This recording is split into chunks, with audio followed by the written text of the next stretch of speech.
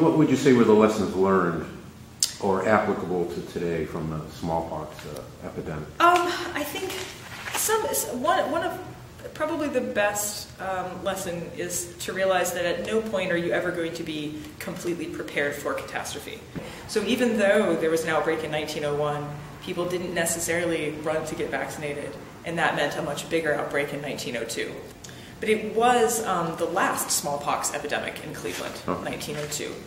And that's partly because public officials here in Cleveland and doctors and members of the medical community, but also the public at large, really pulled together to work to get the word out about vaccines and to figure out how to stop the infection from spreading home to home.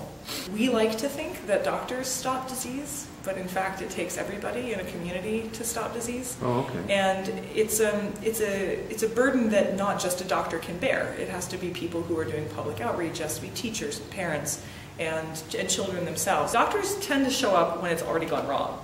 Right? They're the ones who are providing care in hospitals and treatment and doing research and etc. But in terms of public health only works if the public is on board with health. It's the public, it's the community that is the most important aspect of health, because if you don't have community health, you don't have the support, and if you don't have the support, you don't have much else.